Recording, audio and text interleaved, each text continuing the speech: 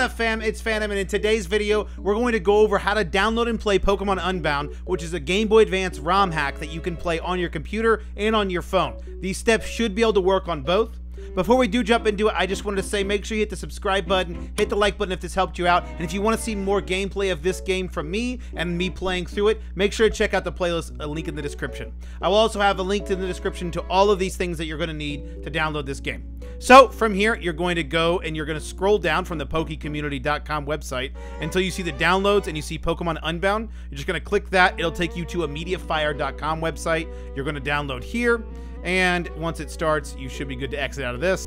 Once that's finished, you're going to need to get a Game Boy Advance ROM. I can't actually show you how to get this, but if you happen to search GBA ROM squirrels, you'll find exactly what I'm looking for, and it might be at archive.org, maybe, possibly. I can't link it. I can't tell you how to do it legally, but maybe if you just do some Googling, you can find it. It's pretty easy, but you're going to need that ROM to be able to run this.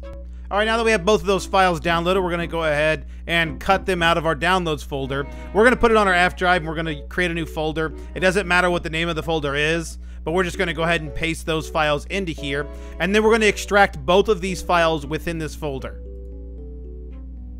From here, you're going to hit the nups.exe and click an apply an ups patch to a file. File to patch, that's where you're going to choose the Game Boy Advance, the squirrels.gba, and the UPS patch is going to be this one, and you're going to go ahead and hit patch. Once it's done, you can open up your Game Boy Advance emulator of choice and choose Open GBA.